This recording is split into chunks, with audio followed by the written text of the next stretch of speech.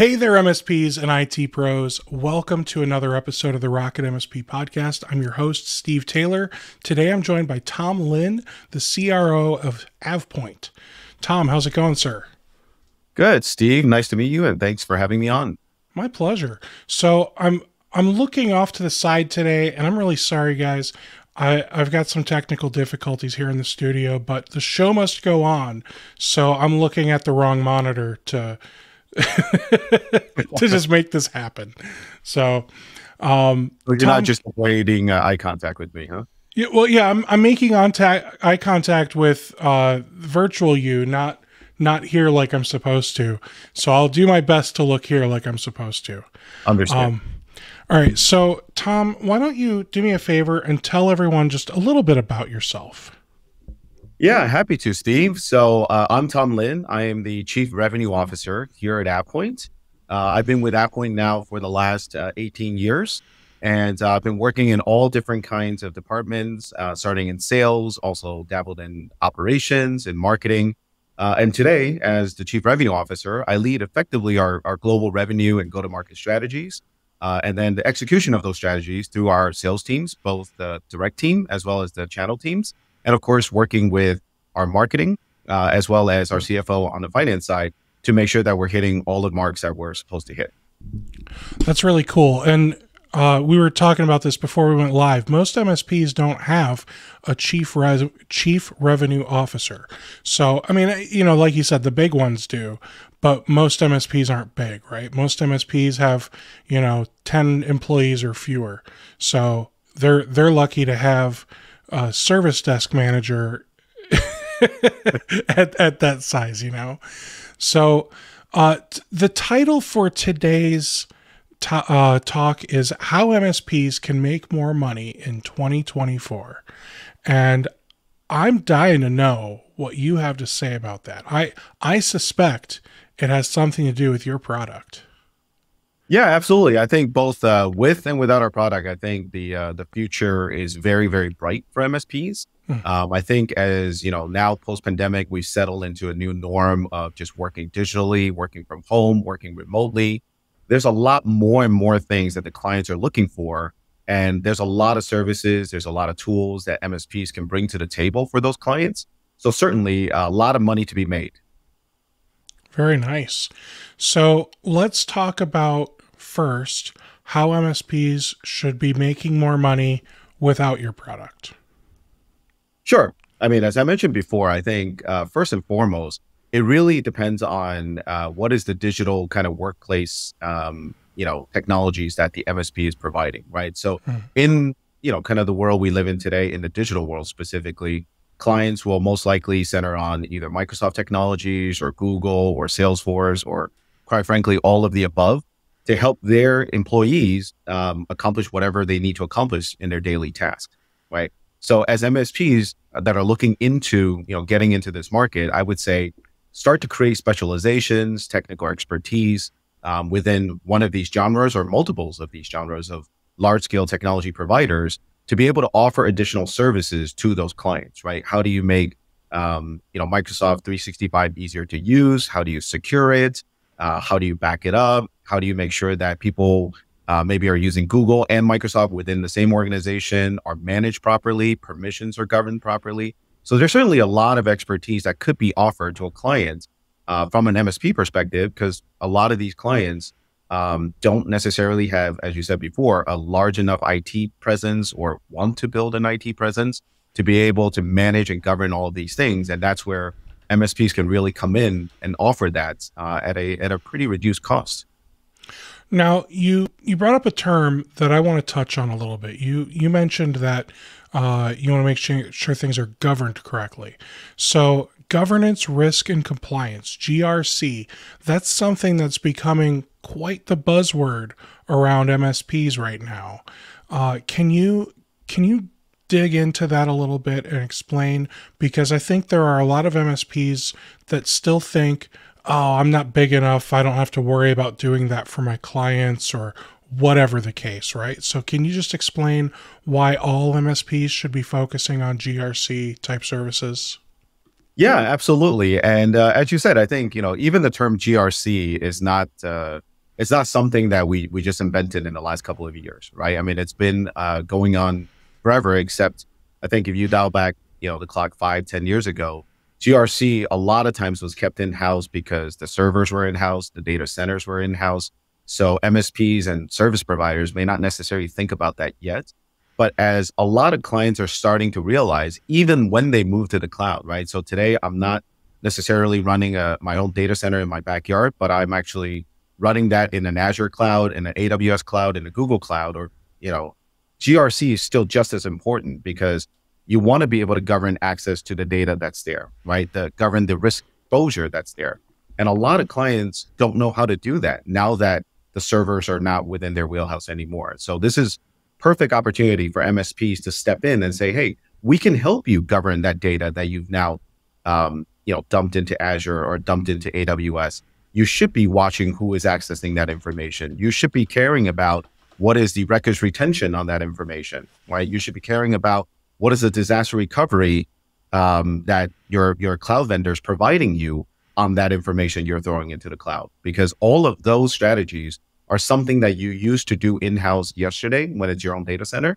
But today, the cloud vendors may not be providing you the level of, scrutiny that you actually once had. So MSPs can perfectly step in to make sure that all of their clients are satisfying all of their governance and risk needs. Okay. So when I hear governance, I think of this will show my age in a way. I think of like Server 2003 and just, using file permissions. I mean, isn't that essentially what we're doing with cloud governance today? Is we're just setting up effective permissions so that way, I don't know, everything's the least accessible necessary? I would say yes, to a certain extent, right? So I think, again, maybe as you said, you're showing your age. When it's file server permissions, it's very easy, right? Because it's centrally located. It's very easy to govern who has access to it. So at a file permission level, yes, it's very, very clear. Now, imagine in today's cloud world, specifically in our wheelhouse at AvePoint, let's talk about Microsoft 365, right? Mm-hmm. It's like taking that file server you were just talking about, multiply it 10,000 times, right? Now we have Teams and channels and SharePoint sites and OneDrive. And yes, every single one of those, including its subcomponents, have file permission style needs, right? So how do you then set file permissions across thousands, or for some of our customers, tens of thousands of sites, tens of thousands of channels, tens of thousands of OneDrives? And especially with some of the newer technology that Microsoft is bringing out, additional environments are being created even without you knowing. As you're creating Teams, it's creating SharePoint sites on the back end. As you're creating SharePoint sites, it's creating OneDrive folders on the back end. So a lot of times you don't even know where to look and where the data is located, let alone being able to manage the permissions on that. So I think one easy way to think about governance, or the way we think about it here, is imagine now, you have a wide piece of tarmac that you can park 1,000 cars in, right? Otherwise known as a parking lot. Mm-hmm. Imagine if you had a parking lot without the lines and you just let 1,000 cars in and say, hey, park wherever you want, figure it out, right? You're going to park probably a lot less than 1,000 cars than you originally intended, and you're going to cause a lot of traffic jams. So for us, by drawing the proper lines to make sure that people know where to go to find the things that they want to find, one is going to encourage that usage a lot more, because I don't know about you. If I'm trying to look for something and I go in there and I can't find it in 30 seconds, I'm creating a new one, right? I'm not spending 5 minutes looking for what I'm looking for. So this is what we mean by, enabling our users through governance, making things easier to find, making people, sure that if I dump something in there, that it's going to be protected, that other people can find it, and people I don't want access to it can access to it, right? All of that ideally done in the background without me physically aware, but I'm reaping the benefits of it. Okay.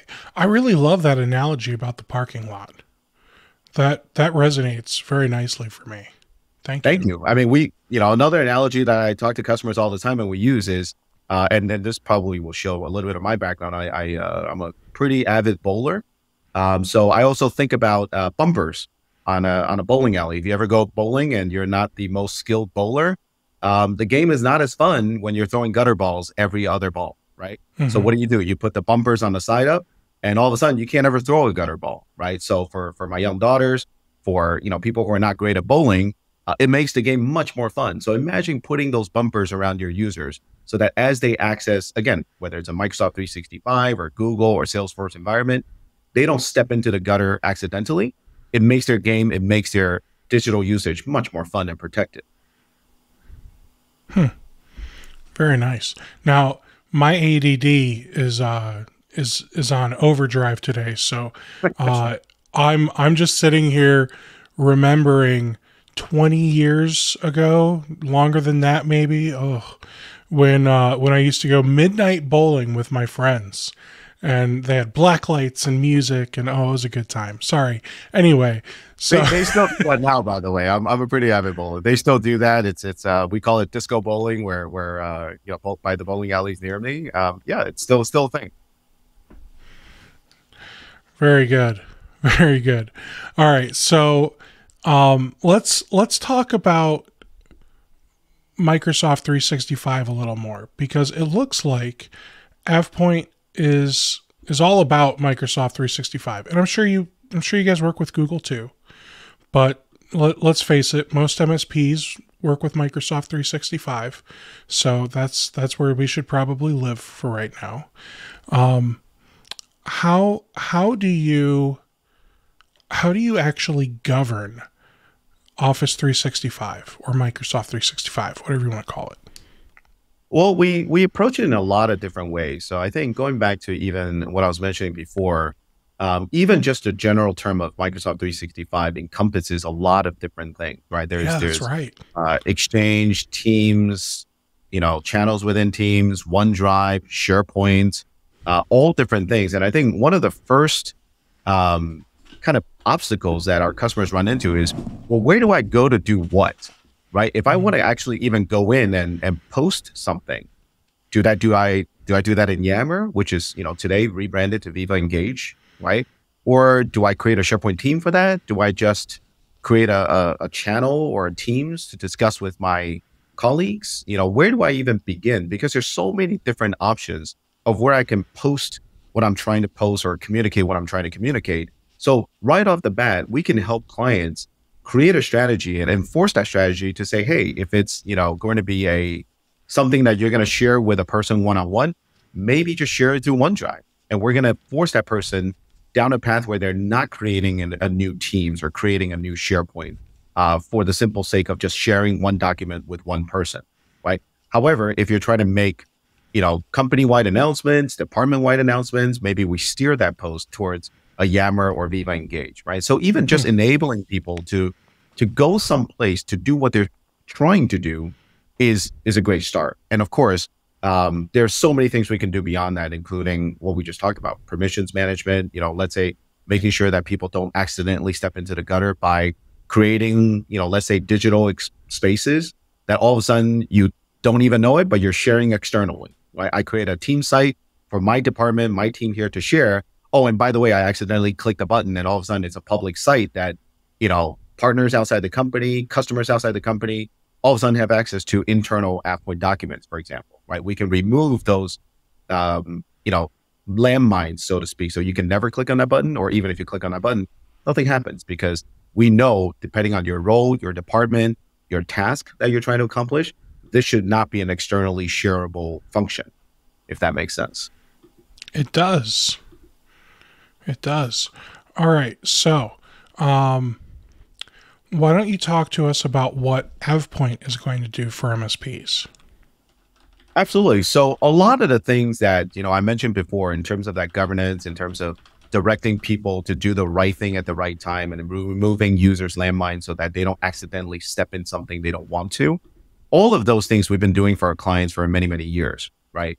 And what we did about 4 or 5 years ago was take all of those capabilities and build it into a platform that is designed for partners and specifically with MSPs in mind, so that they can then take all of those functionalities and behave as a single client to AvePoint, if you will, and then deliver it as a service to their end customers. So they're able to go in and offer services to clients to say, hey, I can be your governance strategy. I can be your enforcer. I could be the company that makes sure that all the users are doing all the right things and not doing any of the wrong things. And I can charge you based on number of user as a service, while back end of that is a platform, is a tool that's powered by AvePoint. Very nice. Now, I have somebody who asked a question. I think I can answer this for us, though. The question is, what differentiates AvePoint from CIS controls?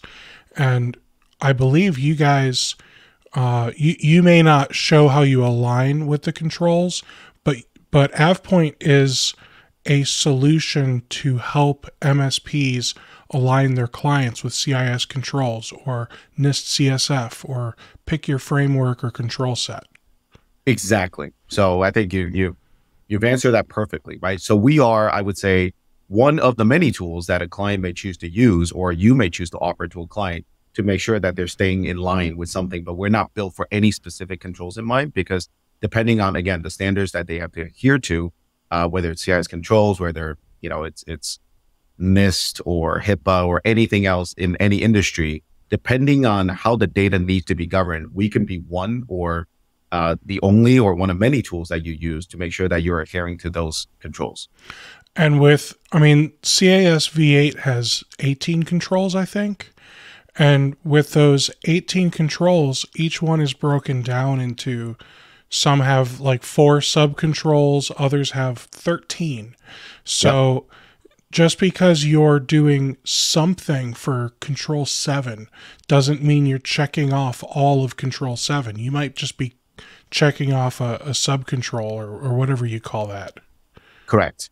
Now, it also, of course, depends on the fact of what it is actually, again, from the data perspective, what you're storing. Because again, we are not let's say a company-wide control adherence as well, right? So we are very much so in the Microsoft space. So it really depends on, again, what processes, what data, what, the company relies on their M365 to do. We could help govern that part. But obviously, if you have big portion of your business that's in something else, let's say a homegrown application or outside of Microsoft 365, then we would not be the tool of choice per se for that specific function.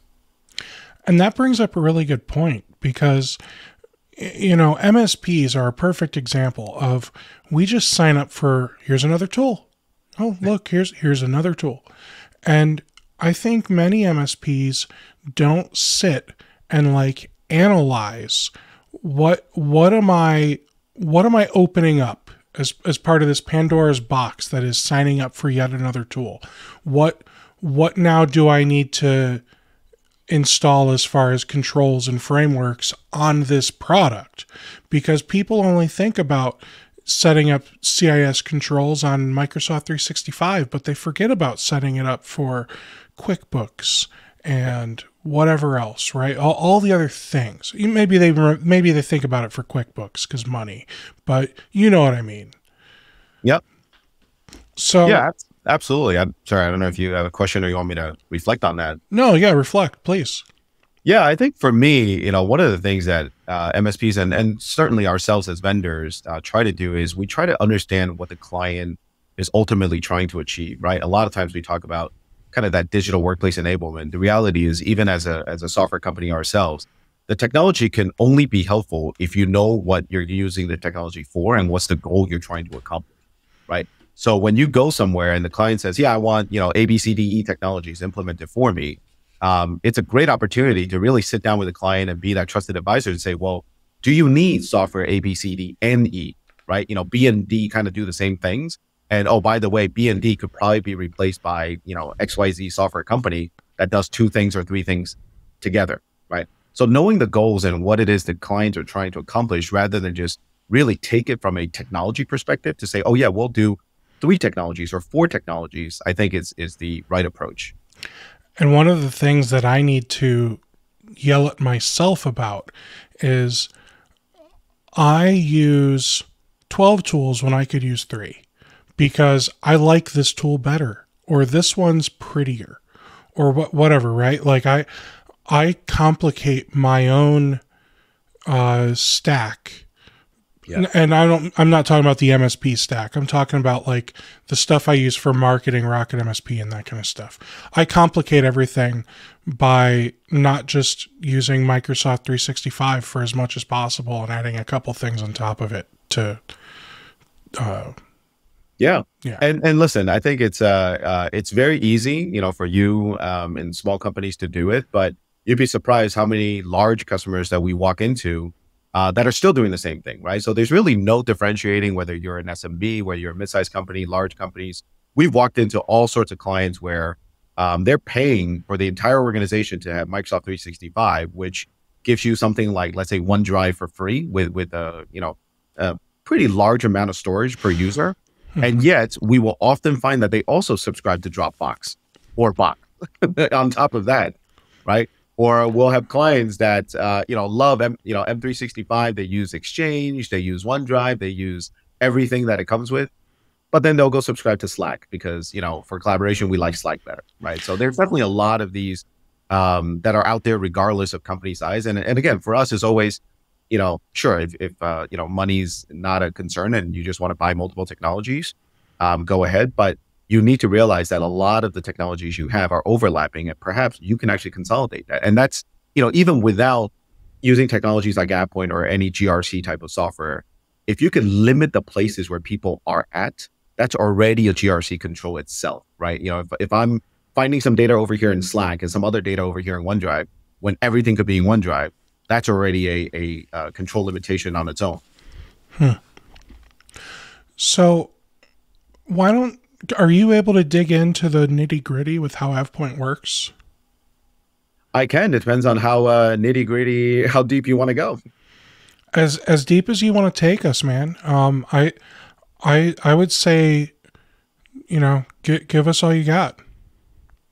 Yeah. I mean, I think, let's maybe we pick a point and we dive deep down, right? So I would say from an MSP perspective and how AvePoint helps MSPs, one of our biggest, most common offerings that we provide is backup, and essentially you could call it disaster recovery services or ransomware protection services, right? So as clients put their data into 365 and it's spread across Azure, OneDrive, SharePoint, everywhere you could put data, one of the things that they don't realize is what's the exposure of risk to that. So what our platform allows MSPs to do is actually come in, do a scan, take a look at potential risk where, hey, this is too exposed, too many people have access to this information that probably should be considered confidential, right? Or you have contents here that are not necessarily being backed up or stored properly. They might be considered records. If your end user is a small law firm, maybe they have cases, docket numbers, things like that in there that probably should be retained as records and not just kept the same way as other data. If you're a small, clinic, maybe a small hospital that you're helping to, digital enable them, maybe they have patient records in there that shouldn't, again, be treated the same way as other data. You can go in as an MSP using AvePoint's tools, do a quick scan of the environment and present that data back almost as a heat map to the client to say, hey, here's what your digital environment or your digital footprint looks like. There are some suggestions that I would make. Maybe you want to do this here. And any one of those suggestions could trigger, again, an AvePoint tool and service that you can then offer as an additional charge to that client, right? A lot of people, again, from a other aspect perspective of disaster recovery, they don't know that once you put the data into a Microsoft 365 environment, Microsoft only backs that up and keep it for a certain period of time. So let's say you lost something, you want to go back 6 months, 1 year to recover a document that the CEO of the company that you're helping to recover is, you're going to quickly realize that that document doesn't exist anymore. The CEO got rid of it. If they deleted a location, a drive, a file a year ago, that's just gone, right? So you're able to then, again, leveraging our tools, be able to bring something like that back, and potentially you can offer it as a charge to say, hey, look, every ticket, every recovery that we help you do is an X dollar type of engagement, right? So there's a lot of things that, I think people, when they go to the cloud, they think it's set it and forget it, right? We're in the cloud now. Everything is taken care of. All data is going to be available forever, always, and super secure. As an MSP, as a partner of AvePoint, you can go and offer to show the clients what they're missing, where they're missing, and how you can actually help them solve some of those problems before they even realize there's a problem. Now, in my ignorance, if we don't synchronize the files to a local device and we just leave the files on the cloud, they can't get ransomware, right? Of course they can, because they're not, Microsoft's not infinitely defending everything everywhere all the time either, right? And quite frankly, even a lot of what we see is whether it's loss of data or ransomware, the leaks always come from someplace, right? The days of where somebody's actually brute force hacking in to get that data is really the. I mean, you hear about it in the news a lot, but in the statistics of cases, that's actually the super minority of the cases. A lot of times they're getting in through, somebody misplaced their password. Somebody put a password on a sticky note on their computer, for example, right? They're getting it more legitimately, and once they have the access into your systems, whether it's through negligence or intentional, bad actors, once they get in, they of course can ransom you, right? They can go in, they can change access permissions to that file, they can delete that file, they can download that file and keep it. So yeah, I mean, there's no different than again, what you were doing yesterday, right? For me, the way that I always think about cloud is it's somebody else's data center, right? Yesterday, that data center you own, you run, the data sits in it. Today, it's still in a data center, in a server sitting somewhere. You just call it the cloud because you don't own the data center, right? But effectively, it's still a data center with servers, and how they can gain access to it the first time is how they can gain access to it the second time. All right. Now, I see on your website, you've got a page just for Microsoft Teams admin and management. So why don't you talk to me about what AvePoint does for Teams?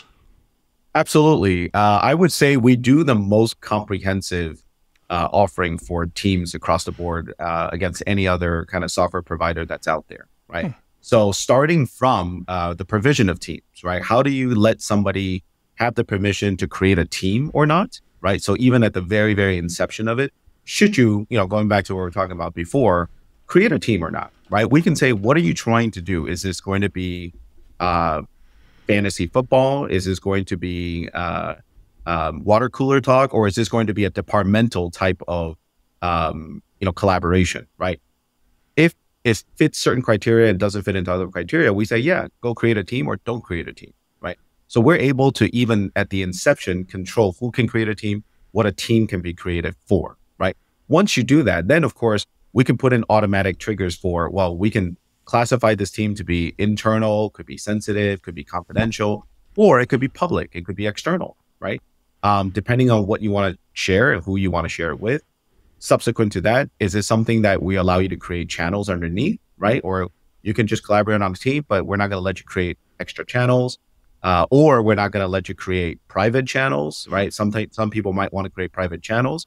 All of these things where somebody may want to try to do something for a particular reason, we can govern from the inception of that to make it as smooth as possible so that, again, that entire process I just described is transparent to the user.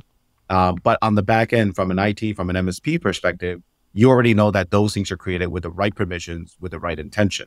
Of course, we then track that entire life cycle of those teams all the way to the end, right? So one of the things that we see now is, especially if you have clients that are in Teams now for a number of years, right? A lot of people jumped in on 2020 and went all in on Teams. Now, fast forward 3 years later, thousands of teams, tens of thousands of teams get created. Nobody can find anything anywhere. If I want to go to the team for HR collaboration, there's 45 HR teams, right? There's 45 sales teams that I somehow belong to. And where do I find that information? Well, we can start help you eliminate things like duplicate. We can say, hey, there's already things that somebody's already posting over here. Maybe don't create a new team. Or we come back on the reverse end of that and say, hey, you now have all of these teams that barely get access. There's no updates. Nobody's posting anything. Nobody's accessing anything. Perhaps this is something that is slated for deletion, right? We can send out notifications to the team's owners and say, hey, Steve, you own a team. Nobody's visited it for 6 months. There's nobody clicking into it. There's no new data being posted. Are you sure you still want to keep this team active, right? And by the way, if you don't respond to me in 30 days, we're going to go ahead and take a snapshot of that for the archive and then delete it from the active production environment, right? So you could, going through that entire process, coming out the other end, maybe a year later, you find that your 10,000 teams now are really just 200 teams that people use all the time, right? So anything from inception to managing throughout the life cycle, all the way to sunsetting teams, we can help clients do that, and MSPs can offer that as a service. And we not only do that for teams, we do that for SharePoint sites, a lot of the, entities within Microsoft 365. Now, with all of this cool stuff that you guys are able to do for managing and governing Microsoft 365, I want to take the Microsoft purist approach here for a second. Why can't we just do this from the admin portal or from Intune or whatever, some function built into Microsoft? You certainly can, and we've been a Microsoft partner for 20 plus years now. And I've certainly, in my 20 years here at AvePoint, worked with Microsoft hand in hand. It isn't about us replacing anything that they already offer you. In fact, similar to what I mentioned before, as an MSP, as a partner in the Microsoft ecosystem, or just a partner to AvePoint, you should be investigating a lot of those out-of-box functionalities that you are servicing your clients with, right? It's really where the clients get to a point where they expect more out of the native solutions, and the native isn't there to support, whatever the client's needs are, that you start to investigate into options like us, right? And Microsoft does provide a native backup. Microsoft does provide native, GRC capabilities up to a certain point, right? The model of Microsoft has always been build a giant partner ecosystem, and they will go 80% of the way, and the partners will help fill the 20% of the way to get to the client's 100. Now, for a lot of clients, if 80% is good enough, then 80% is good enough. I'm certainly, as a person, who run a business and is running a sales team, I would never tell you to buy something you don't need to buy, right? I mean, save that money and buy something else instead. So certainly what we try to do is provide, in addition to the native, not anything that would clash with what you can get out of the box. Okay. Now, are you familiar with CyberDrain Improved Partner Portal, CIPP? I am not personally. Okay. I'm sorry. Yeah. That's okay. So that is, I've never used it, so I only know what I've heard and read. It is basically a Microsoft 365 management portal for MSPs that is open source and allows us to connect to multiple portals, all from a central dashboard. With a platform like that, it's something that is geared to generalist, if you will, not necessarily like governance.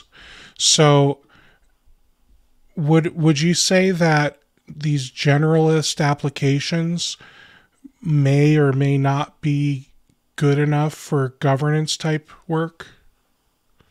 Yeah, I mean, in a broad sense, yes. But again, going back to what I was saying before, it really comes down to what the clients are looking for, right? And I think hearing you describe it, I think I kind of understand it. I've seen it before. It's not something we use here internally because we don't govern multiple clients' Microsoft admin portals, I should say. But it is definitely a similar concept to what, for example, we offer in our platform, where if you're mapping, hundreds, if not thousands of clients into the same interface, we allow you to one interface to set different, governance strategies, permissions, backup strategies across multiple clients' M365 environments, right? It sounds like this is the Microsoft way, standard way of doing it. So for me, again, if it's good enough, it is good enough, right? A lot of times, as a partner and quite frankly, as a vendor, it's really for us to educate, and you'll see a lot of our content on the web, and including our blogs, including the webinars we run. It's really to educate the public, the clients, the partners of what's out there out of the box and what's not covered out of the box, right? So I think as partners, if you can go to clients and start to understand, one, what the vendor provides, right? What's native out of the box, but also you can understand what the client's needs are, then you can be very prescriptive to the client and say, hey, it's not enough, right? Native is not enough. We need this additional thing. So I wouldn't necessarily make a broad statement to say, hey, out of box is not enough. It is enough for a lot of people. I think to the point where, tools like what AvePoint could provide, and even other, let's say competing vendors in the space, we're not at 100% penetration of all Microsoft 365 users worldwide, right? So clearly, for somebody, good enough is good enough.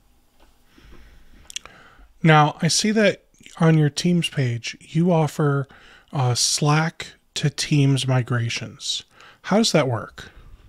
We do. So as I mentioned before, we are one of the oldest partners for Microsoft in this space. We really have been partners with Microsoft way before this concept of Teams and even cloud was around, right? I mean, we've been around since effectively SharePoint 2001, the on-prem version, and on-prem for many, many years before they even came out with the cloud.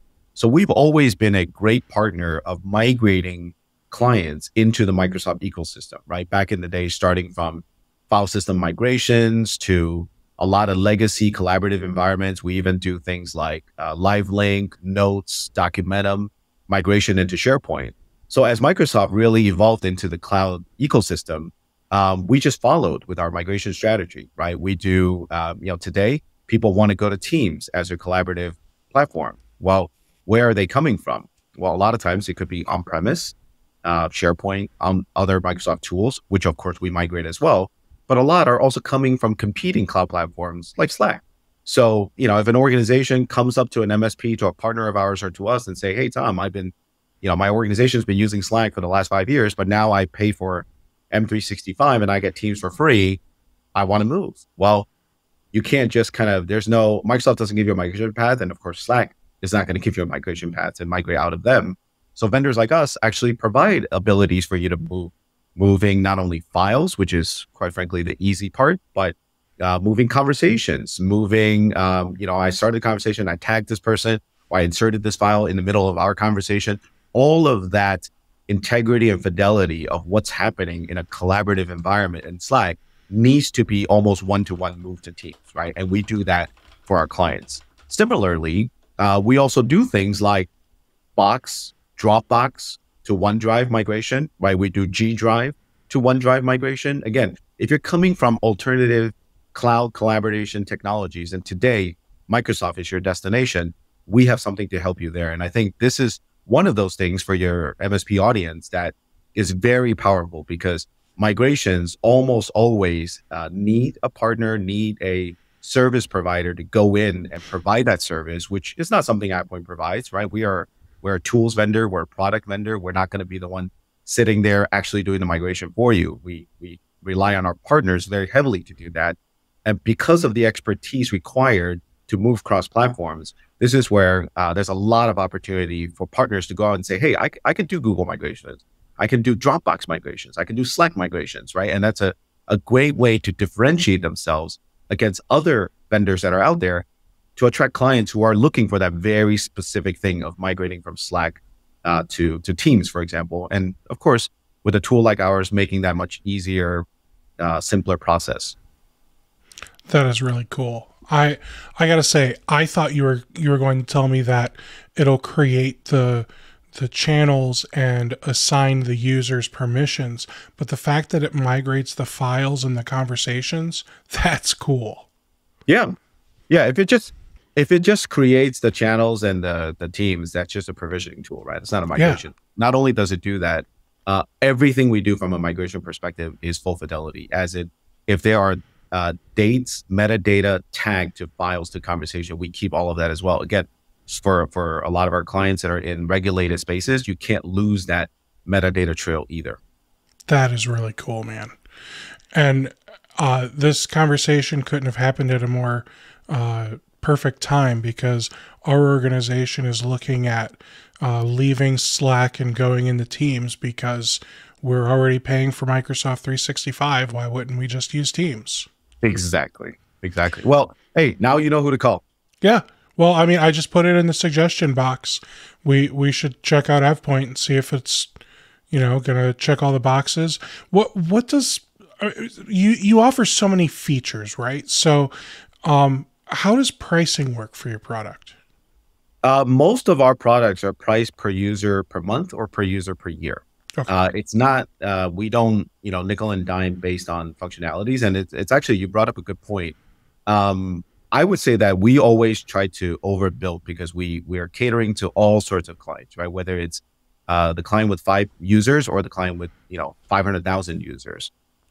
We want to make sure that all the bases are covered, and that's why we rely on our partners a lot, because we don't necessarily expect our clients, end users or end clients, to understand everything we do, right? But as a partner, because you're doing multiple engagements and you're using the same tool over and over again, so the clients are changing, but the tool isn't, and the partner isn't, you understand a lot more about our products, and you know every single functionality that's there, right? So it helps you differentiate your offering. It helps you become experts in our product. But it also gives it a very simple message to the end client, because again, the end client doesn't have to know everything we do as long as the partner does. That's really cool. So I feel like I got a partial answer. So I'll ask a more direct question. What do you charge MSPs?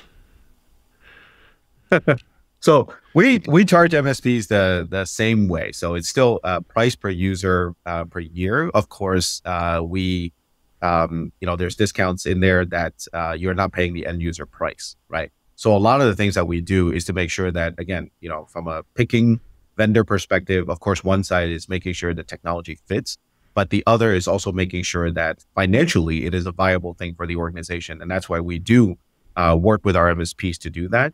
We have, again, price per user per year, but we also do things like pool licensing, where you can buy a pool of licenses in advance to assign to different clients as you see fit. And of course, we have volume-based licensing as well. So as you get into multiple clients, as those user counts start to stack up, you have tier pricing that the higher the user count, the lower the per user cost is. It's still not an answer. Oh, well, on that front, I mean, I think out of respect for some of our partners that might be on the call, it's not something that we publicly share. However, if you were to sign up to be a partner of AvePoint, you will get access to a partner portal, and all of our pricing is public to all of our partners inside of that portal. But we do not make that pricing public out in the world, because again, we want to preserve our partners' integrity as they then flip around and offer that as a service to a client.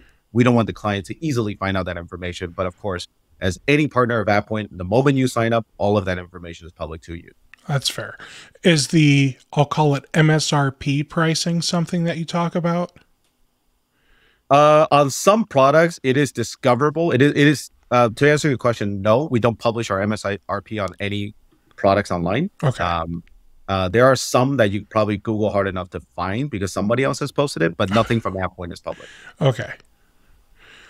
Well, I tried, guys. I tried. If you know where to look, or I would say if you're listening to this conversation and you are looking to become a partner of AvePoint, contact us. One of our people on the channel team will be more than happy to explain that pricing to you very clearly. And the moment you become a partner, you will get all of the pricing exposed to you immediately, effectively. And if you're a client listening to this and you are working with a partner of AvePoint already, you can certainly ask them. They will have full access to the pricing of the software.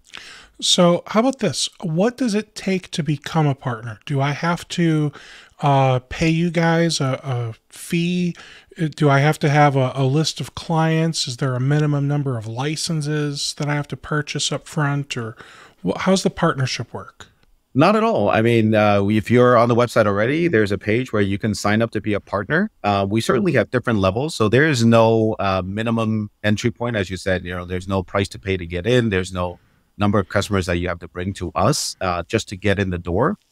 So anybody, with an interest to sell AvePoint products can sign up to be a partner. Now, of course, as you come in, we do have additional levels above that, right? So if you want to be a different level of partner where we actually start to commit to the partner, marketing development funds, where we can co-invest in marketing activities together, where we could provide you, content that you can rebrand and use as your own to advertise and things like that. As you move up the chains of the amount of clients you bring AvePoint, the amount of recurring revenue that you do with AvePoint, you can unlock higher and higher tiers where AvePoint will reinvest back into the partner to help you achieve more sales faster. And of course, as we mentioned before, any of the MSRP that you'll see listed will also have its own tiering, right? So the more you sell, the more per user cost comes down, and the more AvePoint actually rebates back to you in one form or another, where it's sales rebates, marketing investments together, lead sharing is another thing that once you sign up as a partner to our portal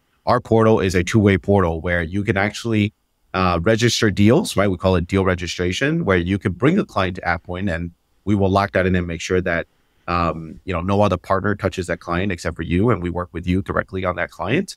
And then it goes both ways. As you work with our internal people, our internal sales teams, we can also lead share out to the partner through that same portal as well to say, hey, a client has contacted me, for example, for migration. We think the tool is the perfect fit for them, but they're going to need some extra help there, some hand-holding, things like that, which we're not going to do. So, hey, Mr. Partner, can you go out and contact this customer and see what they need, for migration and what you can offer them? All right. So I know I've got a couple links here. When people that are interested in becoming a partner can go to avepoint.com/partners, and that will take them right to the page where they can sign up.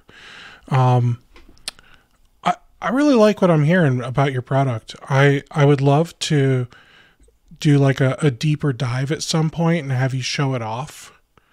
Absolutely. Now, I might get called out by some of my technical counterparts over here to say I'm not going deep enough, but I would love to come back on and spend some time with you, Steve, and maybe grab my CTO or somebody on the product team and show you a little bit more on the actual product itself. And it's also something that actually, again, potential partners that are listening, you guys could actually sign up to access the software, try it out, play around with it as well. And of course, we have a lot of recordings of demos of the product on YouTube, on our website that you can check out as well. Do you guys have any like NFR stuff for the MSPs so that way they can play with the software and become more confident and familiar with it? We do. Again, that's one of the things that you can unlock through the different tiers. We do have NFRs. Some are less restrictive, some are more restrictive, again, depending on the level of partnership you have. Okay. Wonderful. Tom, is there anything else that you think we need to go over before we wrap up? I mean, one thing I would love to kind of bring up, I know, we spent a lot of, it's been great, by the way, Steve, we chatted a lot, and I think a lot of it is, problems we solve or what the technology does. But I think if I may speak kind of to the MSP audience, I think one of the things that oftentimes MSPs forget or partners forget when choosing vendors is really also the company and the support and all of the things behind the product, right? So even if you do like the product, you're easy, you're easy to use product. Behind that, you need to make sure that there's proper technical support, there's great escalation path, because anything in the IT world can go wrong, sometimes do go wrong. And when you're dealing with things like, especially in the world we live in, disaster recovery, migration, a lot of times, a lot of those things are going to happen when you least expect it, right? You don't sit here and you don't plan for disaster recoveries. You don't plan for bad things to happen at a specific time. So they could be happening after hours. They could be happening on weekends. So you want to make sure that the vendor that sits behind that product, if it's 3 a.m. on a Sunday morning, could you get somebody on the phone, right? Even if you have the best product and you can't get anybody on the phone, probably not, where you want to be or where you want to invest your technology investments, because you could be rest assured that the client is going to be screaming at you on the other end at 3 a.m. on a Sunday, and you have nobody to call to scream at, right? So I think one thing I'm very proud of beyond our product, of course, is our support. We have true 24/7 support. You can call us 3 a.m. on a Sunday, 3 a.m. on a Monday, Tuesday, whatever. You're always going to get a human being to answer the call. We don't have a robot recording device. We have 24/7 stream throughout the world. So regardless of what time zone you're in, somebody will always pick up the phone to help you. And of course, our big support center is actually based right here in the East Coast of the United States in Richmond, Virginia.